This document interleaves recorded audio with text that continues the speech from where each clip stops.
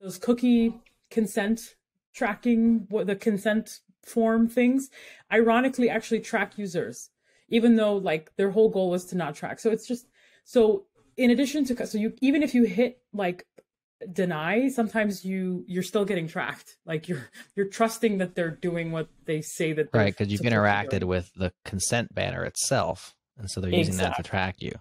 And there are a lot of extensions that go through and they'll click that for you, like it's like a browser extension, which is a nice user experience, but it's not saving you from that privacy tracking moment. Exactly. That's exactly right. And so what Brave is able to do, because they are building this into the browser and it's not a third-party extension or whatever else, they're just leveraging the block U origin. They're like going deep a layer down to not only do the thing where they like to not only like hide and disable like the banners, any limited scrolling or anything to do with that, but they are also making sure that the cookies trackers themselves are not tracking you, which is awesome.